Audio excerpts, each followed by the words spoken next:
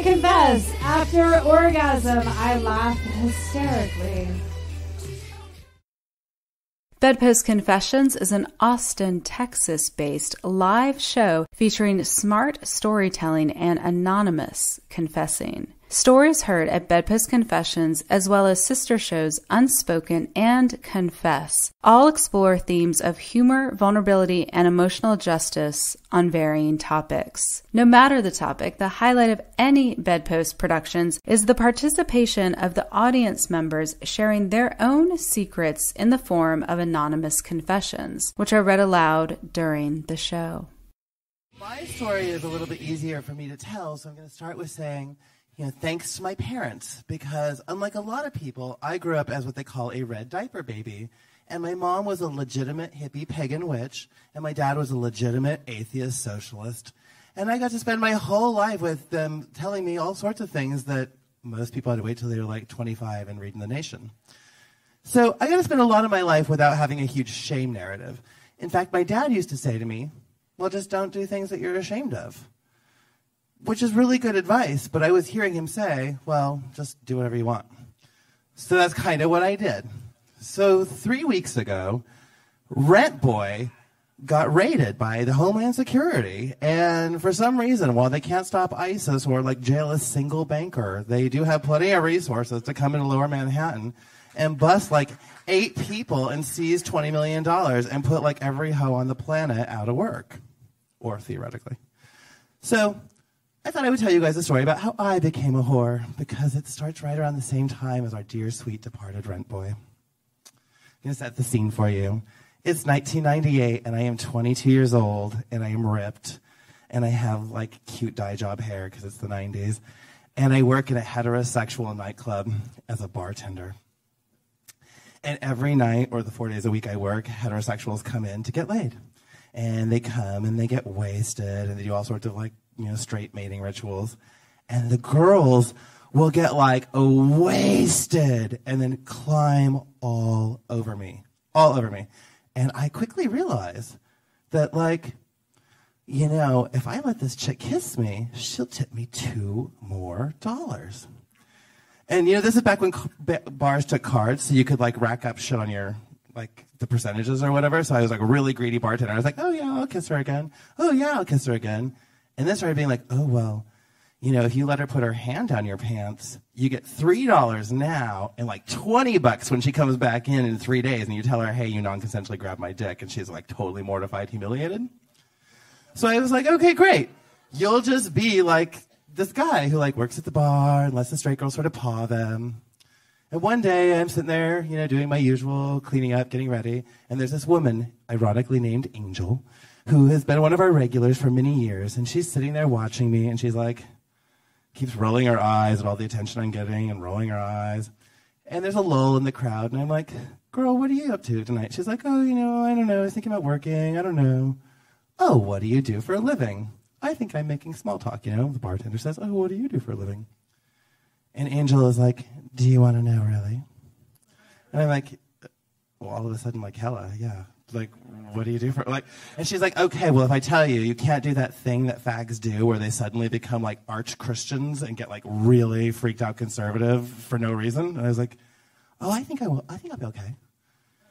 She's like, I'm a prostitute. And I literally was like, oh my God, oh my God, oh my God, oh my God. And I totally, like, clutched my pearls and was like I'm trying to, like, hold it together because I'm at work or whatever, but I'm like, do you like walk the street? And she's like, oh my God, girl. Ugh. And she like rolls her eyes and she's like, go back to work. Come back to me in 20 minutes. So I, come make some drinks and come back and I was like, so really? And she's like, look, you're already a hoe. We both know how the world works. You're letting these chicks climb on you so you can get extra money. You've had sex with people you were not attracted to and you took free drinks in favor of it. Yeah, these are pretty much all true. She's like, great. So I'm a hooker, and this is how I do it. There's this new service. It's called Craigslist. And when I wake up in the morning, it's the 90s, it's Craigslist is new. She's like, when I wake up in the morning, I ask myself, do you want to have sex? And if the answer was yes, then I put up an ad.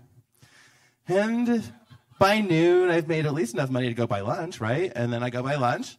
And when I come back, I'm like, I guess I could do this a little bit longer. And so I unclutch my pearls. And I like do like a mental tally of what my bank account looks like. And I'm like, oh my God, this is the best plan ever. Seriously, I'm 22 and ripped, and I have way more hard-ons than I even know what to do with. How do I use the Craigslist? And she's like, oh, God, you are so basic. Except for it was the 90s, so we didn't have language like basic. But I was so basic. And so she was like, well, let's have dinner, and I'll teach you. And she invites me to her house, and she gives me all these pointers, like, this is how you write an ad, this is how you take pictures. Because remember, before there was not cameras on your phone, you actually like take pictures and develop them, and that was all stressful. Around nudity, it was very stressful. And so she shows me, like, this is the kind of place you can go to get photos developed, and this is what you do. And then her advice is, and you can't live in some fucking hippie squat house that's all, like, high stress and, like, bikes everywhere and people coming in from dumpster diving missions and, like, people reading poetry with ukuleles in the living room. None of this turns your John on. Your John wants one thing from you. He wants to come to a beautiful, calm place to have sex and give you some money and then leave. She's like, so you better rent yourself an apartment. So I go to this other section of Craigslist, back in the day when you could just go rent an apartment and it was affordable. And I rent myself this little tiny like studio apartment in the financial district of Denver. And it's like this crappy, like double wide, parked on top of a building. But it's entirely private and it costs like $250 a month. And I am all of a sudden in business. And I am a bartender, so I get off work at 5 o'clock in the morning. And I'm like, I'm going to do a commuter special. This will be so awesome. I'll mop the floors, close the door, turn off the alarm, take a cab to my house, put up my ad, and everyone who's like stuck in traffic at 6 a.m. to 8 a.m. can come to be my bed night snack. I was like, this will be great. But I'm 22, and I had no idea about the whole world of sex. You know, like I was aware, like, you know, people do this, people do that, people do... But I didn't actually know, like, how much things people do when it comes to trying to make themselves have orgasms. And all of a sudden, I am, like, blowing up. Like, people are asking, like, will you blah, blah, blah? And I'm like, I don't even know what that means. Will you blah, blah, blah? Oh, maybe.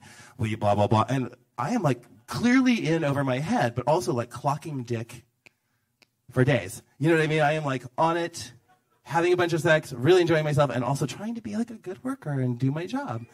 So, you know, porn used to be harder to get, too. So I would go down to the actual porn store, and I would get, like, the little jack-off magazines. And, you know, I was an English major, so I'd read them for tropes. And I'd see, like, what are the major archetypes of fantasies? Like, you know, oh, are you calling me because you need it to be like this? Or is it slightly more like that? And people would, like, you know, talk to you like, oh, wow, it's kind of like talking to a phone psychic. How did you know I really wanted to be like blah, blah, blah? And be like, well, dude, I read all the fucking porn in your weird particular fetish, and there was only 5 tropes. So, you know, like, I'll pick the most common one and ask if that's yours. So I became a hoe. And I learned all sorts of stuff about humans and sex, and I was really into it. And one day I went on a date with a boy for free, and I fell in love. And about, you know, after we did it, so it was probably our second date, I could kind of tell that we were in, like, very different stages of our psychosexual development. I was like, So we just sort of, like, had a few conversations, and it came out that maybe he'd only been with, like, 8 or 9 guys, and, you know, that was kind of crazy for him, and he believed in monogamy, and that was, like, a really beautiful way for gay men to live. And I, bold-face, lied. Me too. Me too, baby. I've been with, like, I mean, probably less than a dozen guys, I'm sure. Like, it's probably only like 7 guys. And I for sure never been to a bathhouse or done threesomes or anything else that's going to stress you out because I want you to be my boyfriend and love me. Right? So then we're dating and we're monogamous, but I don't, like, give up my career because that would be idiotic. And, right? You know, like, I'm a feminist. I'm not going to give up my career for a man. And so, like, I was, like, pretending that I wasn't a hoe, and he worked, like, a breakfast shift, and I was, I had the bartending shift. So I would, like, tuck him in and be like, oh, have a good day at work, baby. I'll see you when you get off. And then I'd have sex. And when he got home, I'd be like, oh, look, I cleaned the house, too. And I was trying to be, like, a really good guy with this, like, one giant glaring lie, like, sort of, like, running all through the relationship. But I was only doing it like, maybe 3 Johns a week or 4 Johns a week. And I was really enjoying the like act of buying him presents with it. Like, oh, look, baby, I randomly found $200. Let's go have sushi. I don't know where it came from. I guess I'm just bad at math. Years go by of me playing this like little ruse. And then, we're in this beautiful love moment. We've been together a couple years. I'm still being a total dishonest asshole. And he's like, we should move to the country and become organic farmers. And I'm like, oh my God, that's my dream too. We should move to the country and become organic farmers. And then all of a sudden, I really understand what tax-free money is for. And I'm like, I'm not going to tell you anything, but I'm going to be very tired for the next 8 weeks while we save up money to go like live in a van and be hippies. And then I am like on the hoeing mission. I am like 4 clients a day, 3 clients a day. What's wrong with me if I can't get 3 clients? I was like, so much sex. I was like, I am going to make enough money that we can live out of a van and pretend to be hippies for as long as we want to. And he'll never be the wiser because we'll live in paradise by the time he finds out. So I stockpile all this money and we run away and we start a farm and it's beautiful. And there's like chickens and ducks and all the like bucolic shit you want to picture. Like gay boys hoeing in the woods. Like, oh, it's so beautiful and romantic. And except for we can't pay our fucking mortgage. We're super damn broke. We're like so damn broke we cannot pay our mortgage on our stupid dream farm. And he comes to me and he's like, I want you, because you're the top, to go and, stupid, right? Because you're the top, I want you to go get a job. And I was thinking you could get a job at the gas station that's down the way. And the gas station that's down the way from our farm is like 28 miles each direction and pays like $7 an hour. And I'm like, that's not going to pay our mortgage. And also, I'm not going to do that. And then I had this beautiful moment of like pure bravery / I'm not going to do all that. And I'm like, so let's go back to the second date, baby. I might have told you a small exaggeration about the way I've conducted my sex life over the years. I used to be a prostitute. Don't be mad, though. And his eyes sort of like narrow, and instead of this like screaming fit that I'm expecting of him, he's like, how dare you, blah, blah, blah, blah, blah, blah. He's like, hold on. And he goes to the internet. And he does about 20 minutes worth of research, and he's like, living in the country, there's this thing called trucker sucker. And apparently they have like an escort side that's like people who do massages or like can guarantee lays for truck drivers as they go across the country. And I didn't know this. I was like, oh, you don't say. Let's peruse this website together. So we look at the website and I was like, oh yeah, I could totally do this. This will be fine. This is an easy hustle. And so I start hoeing. And I'm happily hoeing in our like farmland, and it's really so different than being in the city. And being a hooker in the country, for mostly truckers, you really learn where America's at.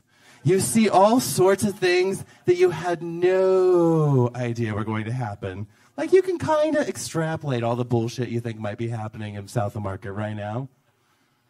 But in the middle of nowhere, after 80 years of crystal meth, you have no idea how fucked up the country queens are trying to get their dick sucked. I was mortified, but I was a good soldier, and we paid our mortgage. But ultimately, we split, and the farm broke up, and I ran away, and I moved to San Francisco, and my dad was so worried about me, and he was calling me all the time, baby, are you okay? Baby, you're okay? Baby, you're okay? But I was sort of like, while I was emotionally distraught and really sad about losing my farm, I was now in the promised land of both gay sex and whores. And it was like the same year that they were trying to pass Proposition K and we were going to legalize prostitution. So I was like, yes, let's be activists around this topic. Let's be really like up front and say prostitution is a real job. Prostitution is really important. And I can speak in front of City Hall because I'm no longer a farmer and I have all this extra time. So I'm trying to be this full pull, like, hoe activist, and I'm making all this porn, and I'm hoeing around, I'm giving talks about how important hoeing is, and my dad just will not stop blowing up my fucking cell phone. Are you all right? I remember when I had my first breakup. Hey, Dad, I gotta go. I'm going to a photo shoot. And I kept saying this, and I kind of had forgotten, but I kept saying, Dad, I'm going to a photo shoot. So finally, after a couple of years of being in San Francisco and doing all this hoeing, I've made enough money and I go home for Christmas. And I'm home, and my sister, who's a stand-up comedian and a lesbian, and I are like at the table with my dad, and he's like, so, feels like your career's going great, because every time I talk to you, you're about to go to like a photo shoot. And I'm like, oh God, please don't let this be true. But I haven't been home in years, and I'm like, okay. And he's like, so, when do I get to see the photos? And I'm like, well, a lot of them are like kind of erotic or like risque. My dad's like, Zachary, I'm not a prude. Like what? Are you wearing like latex or a blindfold or like licking something you shouldn't be?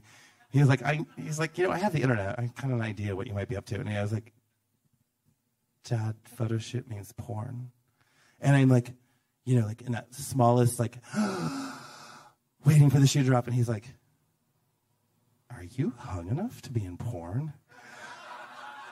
And my sister hits the ground like cackling, like, I told you he's gonna ask that, ha ha ha. And I'm like, oh my God, Dad, why did you just ask me that? That's like way more embarrassing than you asked if I identified as a top or a bottom.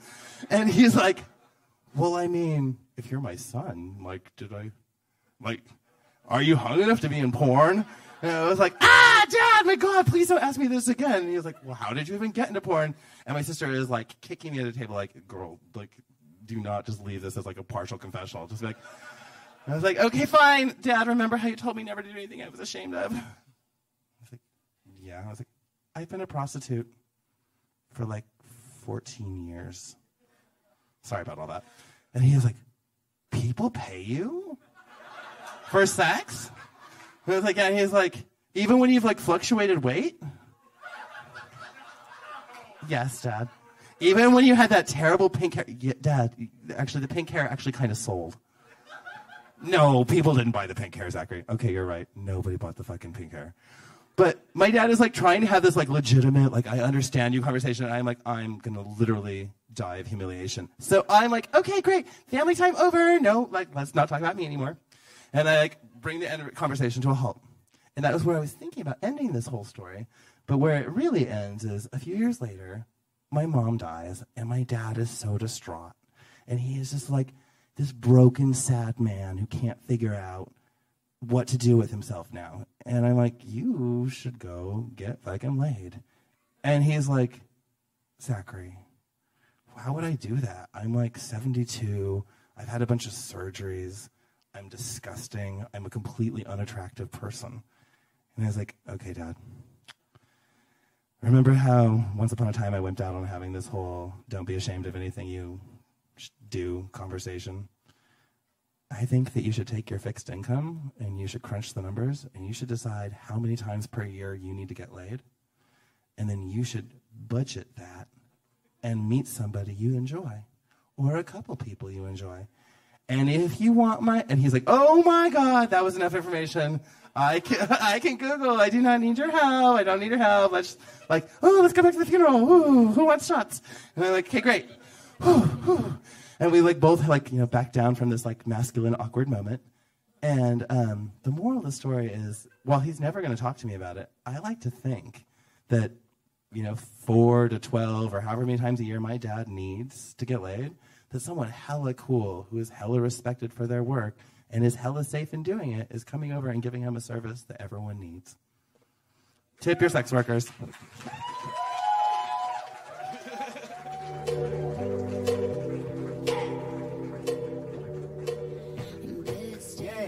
BedPost Confessions is produced by Julie Gillis, Mia Martina, and Sadie Smythe. Audio production is by Ian Danskin. Confess with us at bedpostconfessions.com. Until next time, we will leave you with a few other confessions from the audience.